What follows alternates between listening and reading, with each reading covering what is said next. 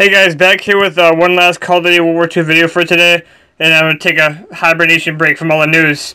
But I'm just going to go through a quick recap of basically all your options when buying this game. So we have three different base digital games. You have the base edition and digital base edition for $60. That's your game if you buy the disc or digital edition by itself. Then there's the digital deluxe edition. You get the game, the season pass, and a bunch of extra content for $100. Or you can get the Pro Edition, which is the physical copy, which you get the season pass, the collector steelbook, which we were saying with the D-Day art on there, and you get a lots more. And so you have the three options. You can get your base edition or digital edition, a digital deluxe edition with a season pass, or you can get the Pro Edition. Now, it's important to know that the digital and Pro Edition, the only difference is that the Pro Edition is basically the digital. The Pro Edition is basically the digital deluxe edition, but physical copy. Because I was thinking the digital deluxe edition would have the steel book if that existed, but it's a digital thing, so you can't get the steel book for it.